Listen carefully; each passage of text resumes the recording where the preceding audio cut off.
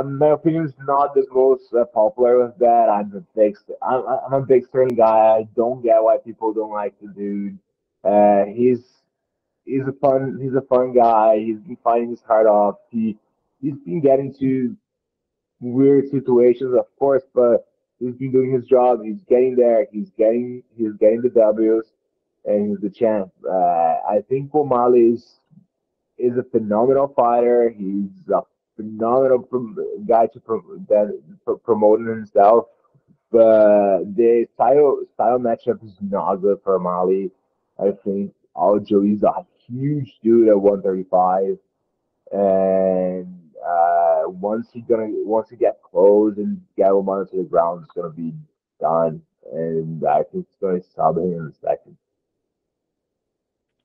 We simulated 5 fights using EA Sports UFC 4. The simulations have Aljamain Sterling retaining his championship, winning 4 out of 5 simulations, with 3 submission victories in the second and fifth rounds, and 1 knockout victory in the third round. Sean O'Malley had 1 knockout victory in the second round.